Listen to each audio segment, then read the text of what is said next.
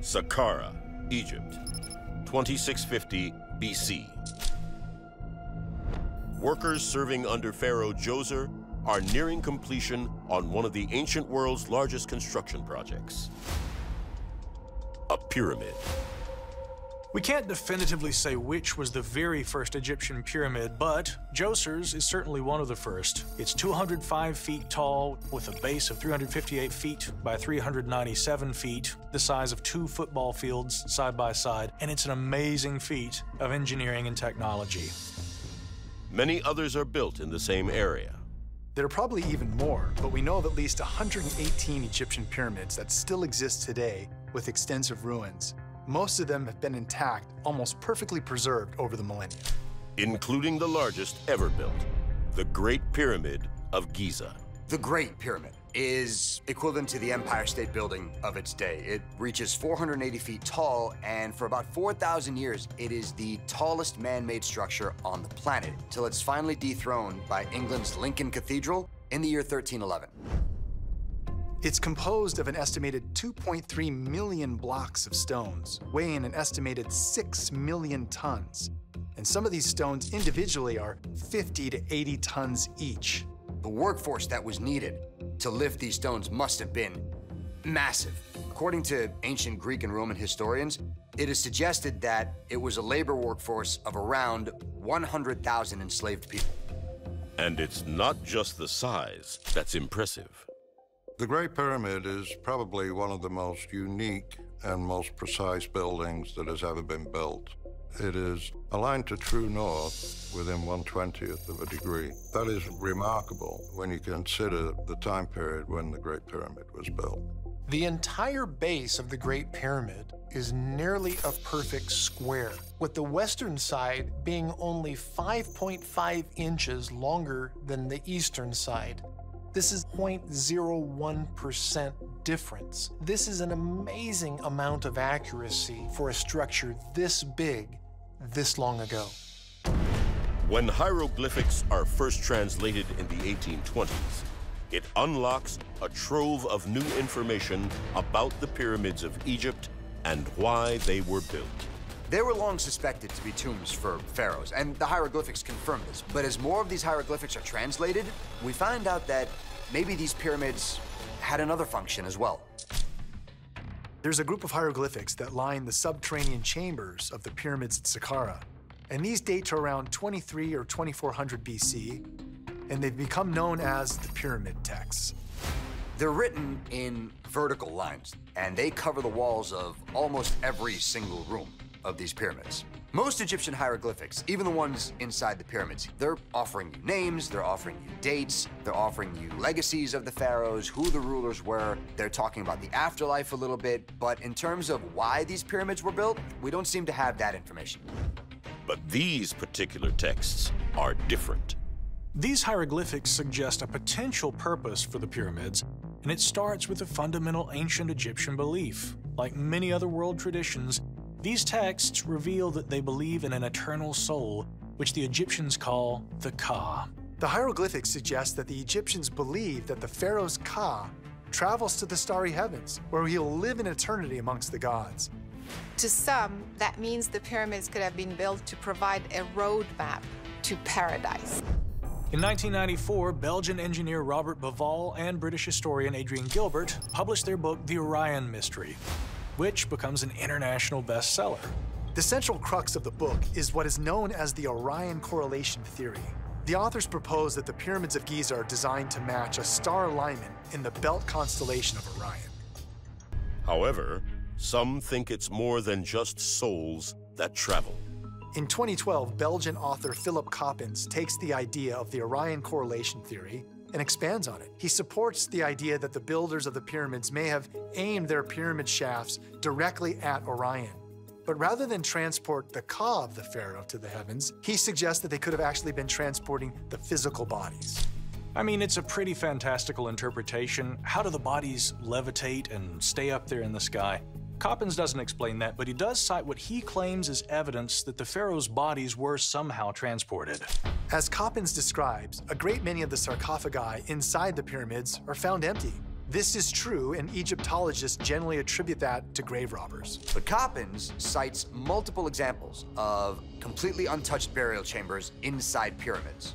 No grave robbers have accessed them, and yet, when modern archaeologists finally open these chambers, bodies are nowhere to be found. Coppens states that after the pharaohs are laid to rest, their sarcophagi and burial chambers are sealed up. And then the pyramid somehow moves their actual bodies, and you're left with an empty tomb. The pyramids might be the most famous and remarkable aspect of the Kingdom of Egypt, but they were only being built for a relatively short time. You have a civilization that's around for about 2,000 years, yet they only spent about 300 to 400 years designing these magnificent structures. So among the many mysteries surrounding the pyramids, one important question is, why did they stop being built? In the late 90s and early 2000s, an all-new theory emerges that attempts to explain what might have happened. And according to this theory, the pyramids were built with a very specific purpose in mind. And once this purpose was fulfilled, the Egyptians didn't need to make any more. In 1998, engineer Christopher Dunn publishes a book, and in that book, he posits that the pyramids really have nothing to do with the afterlife at all. They're there to serve the everyday life of the people of Egypt living throughout the kingdom by providing electrical power. Dunn's theory starts with one significant word. When you consider the word pyramid, you've got pi, which is a fire, and then mid, which is the middle. So when you bring the two together, you've got fire in the middle, and that is essentially what I'm proposing for the Great Pyramid, except that it's not a fire of combustion, but it's an energetic environment. With that in mind, modern-day engineers like Dunn start to examine the layout of the pyramid's internal structures. Inside of the Great Pyramid of Giza, you have three chambers. You have a subterranean chamber, you've got a chamber that's been named the Queen's Chamber, and one that's been called the King's Chamber. Traditional Egyptologists have been long focused on this building as a tomb, so they've taken the conventional view that the pharaoh's body was placed in the king's chamber, and the other two could have been used if the pharaoh died before the pyramid was finished. However, no human remains or funerary objects have ever been found inside of the Great Pyramid of Giza, but that might be the point. When you look at these chambers through the eyes of an engineer, you see that they might be serving a different function. American engineer John Cadman also supports this theory. Cadman is looking into this problem at the same time as Dunn in the late 1990s, and he really seizes upon the idea that this building has a mechanical function as some kind of pump. Water would flow in via the tunnels from an ancient lake at a higher elevation. The water would then flow through a duct up into the Queen's Chamber and then exit through an outflow tunnel to the Nile River. The next question is, why a water pump?